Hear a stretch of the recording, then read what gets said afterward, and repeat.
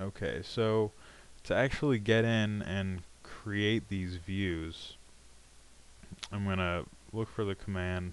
It's parser view, and for the help desk position, I said I bound it up here to, let's see, tier 1.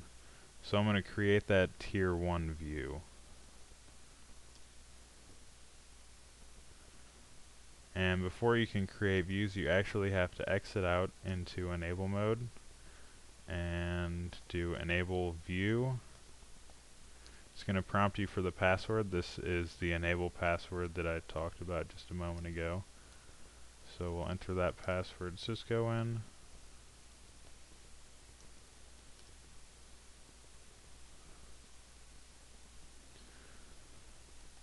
Okay, so we're going to log into the enable view, the password.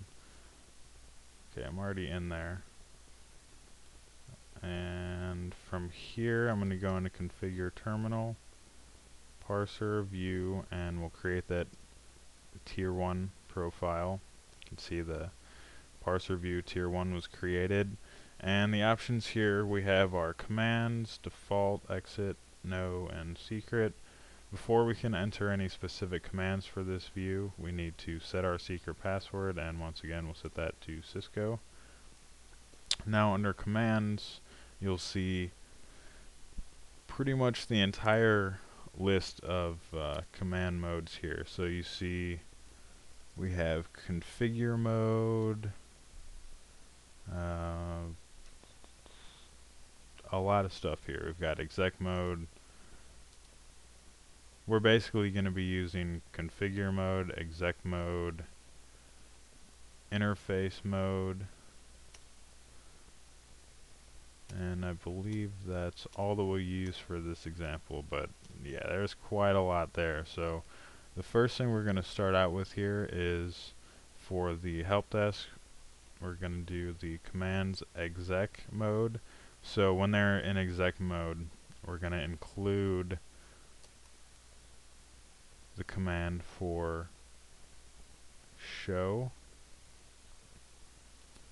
IP, and I also want to include show controllers,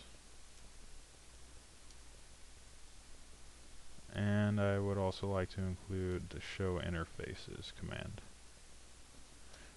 I'm going to change that show IP to show all IP so they can view all of the IP options. The next thing I want to include here is commands exec,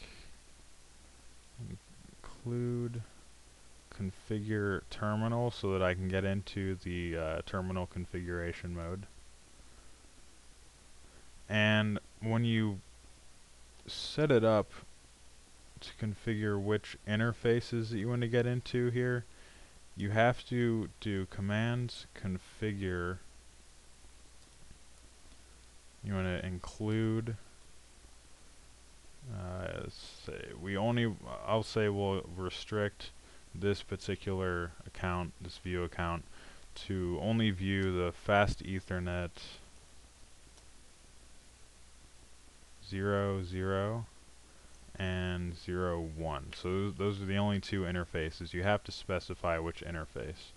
So if I just do fast Ethernet, it says it's not configured or not present. So you have to specify exactly which interface you want to view, or allow them to view, or configure in this case. And from that configuration mode, I'll give them a few commands, such as commands interface. So once you're in the interface configuration mode, we'll include no and default, just because those are pretty standard commands that everyone is going to be able to use.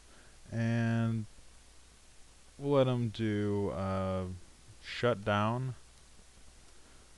So the shutdown command is going to allow them to administratively shut down the interface, and the no command is going to allow them to bring it back up. So they'll be able to use no and shut down to bring that interface back up and essentially bounce the interface. We'll allow them to change the speed, and we'll also give them the ability to configure the duplex. So those are real basic. If you have any sort of really extremely basic troubleshooting steps, those are some things you can do. I would say maybe from a tier 1 level that someone can not do too much harm to a configuration with, but just kind of see, change a few things around and see if you can get